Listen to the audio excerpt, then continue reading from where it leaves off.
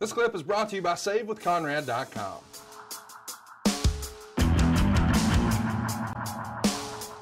Other interesting opponents I want to run through. Riverside Centralplex in Baton Rouge, November 22nd. So we're near Thanksgiving at this point. You're going to be taking on Mike Sharpe. Mike Sharpe is a guy that a lot of us first saw on WWF TV as an enhancement talent. And Bruce Pritchard said the dude was a clean freak.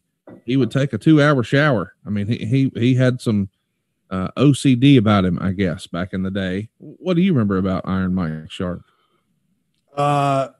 He was a different cat. Those showers are legendary. Now, I worked with Mike a few times. He was a big, solid, great look, big, rugged heel. He really was.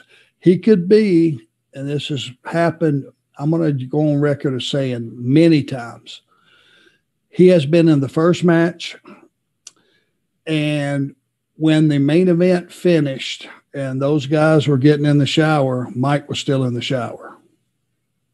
Now, I wouldn't say that he just came out of the ring after the first match and took off and ran and jumped in the shower, but let's just say he got in there at intermission.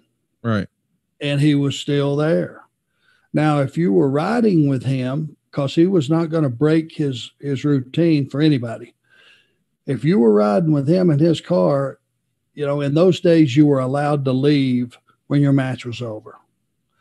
I chose not to because I wanted to stay and study everybody. But if you were one of those veterans that just happened to be making the towns with Mike and he was first match and you were second match, you would have the opportunity to get out of there for 7:30 start. You could be on the road probably by 8:30, right, and have a hell of a jump on getting some, a couple more hours sleep. And when you work for Bill Watts in that territory, driving 3,000 miles a week, sometimes 2 hours sleep is a big deal. Two extra hours. But he was a really a nice man. He was a gentleman, big rugged worker. I've heard stories about security going through a building after the shows and with like a German Shepherd that they were, making sure the building was empty or something. The German Shepherd making a run at Mike, who was still in the shower. But he's been locked in buildings because people didn't check closely enough to see that one guy was still there. The main event had already left. Everyone had left. There's Mike still showering. Really nice man. Let's just say a little quirky. Fair to say.